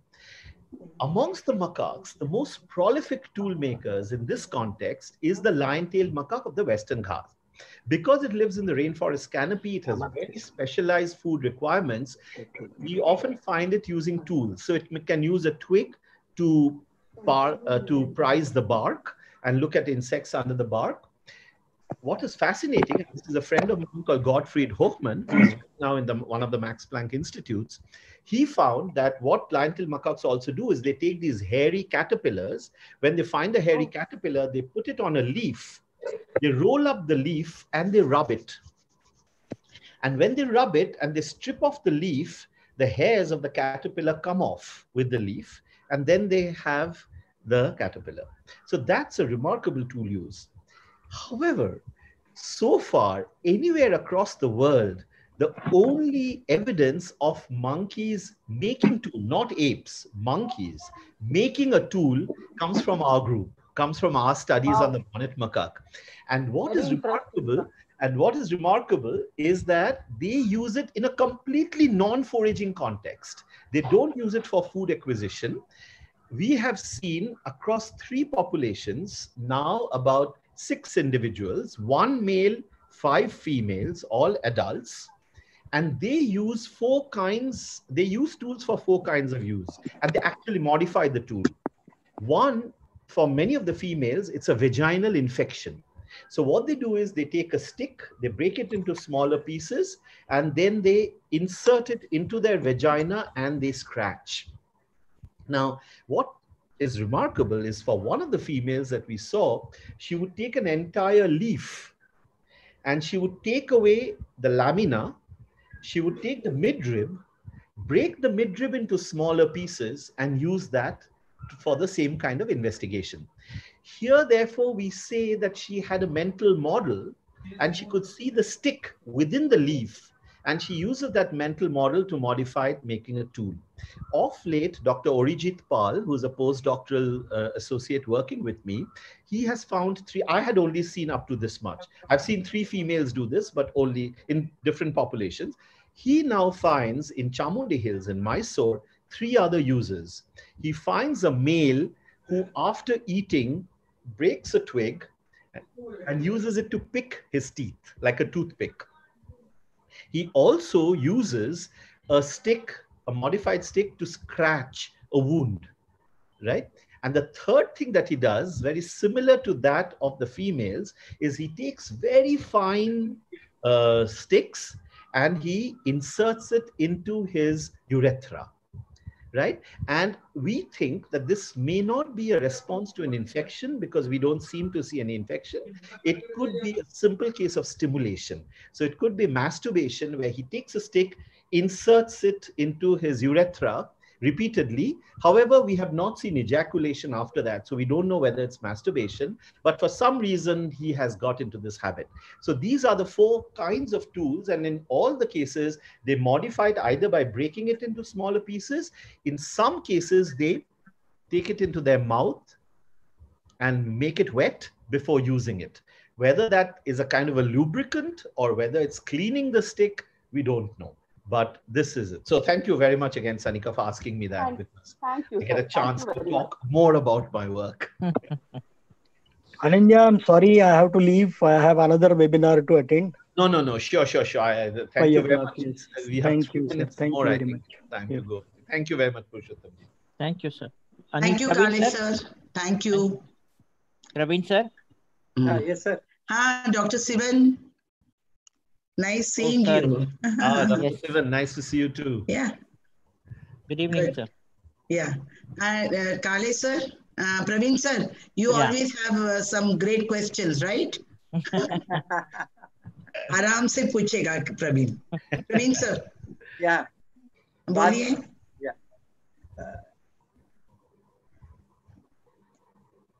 Yeah. Should I? Yeah. Yeah, please. We are going to trouble sir again. With pleasure. As you can see, I enjoy talking. Sir, अभी अरुणाचल ही जाने का मन हो रहा है. Okay, on behalf of Hindi Vidya Prachar Samiti and Ram Niranjan Jhunjhunwala College, as well as on behalf of Association of Teachers in Biological Sciences, I would like to thank the speaker for the day, Dr. Anindya Sinha, for giving a very excellent, wonderful talk. His talk showed not only his knowledge, but also the in-depth effort, what he had done over a very long period of time in studying the monkeys. I also take the opportunity to thank the director in the Vidya Prachar Samiti, Dr. Usha. Hey, we are host. Come on. Okay. Okay. I would also like to thank Dr. Kale. We are also the host, man, but then still giving the opportunity for a tie-up between ATBS and RJC College, okay, to have such wonderful lecture series in biology. I'd like to also thank Dr. Bimalendu Nath sir for having spent his valuable time in this particular lecture series. Dr. Sivan, as I can see, and all the teacher colleagues of RJ College, as well as all the members of ATBS who are on the Zoom app as well as on YouTube. Also, thanks to all the students, participants who have attended this lecture on both Zoom as well as YouTube. Next time, what we have done today is, since we have a limited capacity, I had passed on the Zoom link to the EC members, so that the teachers who are known to us may join the Zoom, as well as maybe some students. But nevertheless, next time we will see that this Zoom app link is also put up on the email for ATBS members, so they can join us. But again, not to mention, not the least to mention, right at the last moment, I had to put the Zoom link onto the Telegram as well as on the email, as well as on the WhatsApp group, and few of them, they have immediately joined us on this Zoom. So thanks to them also. So I thank one and all. Dr. Sinha? I think, as Ushaji said, the next time we have for the undergraduate students, let's we are having mainly on Zoom, because you can say we can take about 100 or 150, whatever. Yes, sir. So I think, and what we can do is we can make it in discussion mode rather than giving a lecture, so that we can address the questions on evolution, ecology. We can talk about some of these issues. And I think an interactive session will be something I'm more comfortable with. And then, because then, you know, it's just not one way. We can hear out the students, find out where their questions are. We can also talk about career choices and research and things like that. We can definitely, let's have that. But sir, this is also available live on our website, in a playlist. So since we have it on YouTube, we will again put it for our students, so they also know a little bit, and then we'll have the session. Yes. That will be wonderful. Thank you so much, sir. Thank you very much. And Dr. Nath? Thank you, Pravi. Thank you. Bye-bye. Thank you, Biman. Thank you. All. Thank you very much. Thank you, Thank sir. you, Himanshu. Thank you, madam. Thanks, everybody. Thank you, Dr. Daura, sir. Yeah. Sir, my pleasure. In fact, it was pleasure listening to you. I know.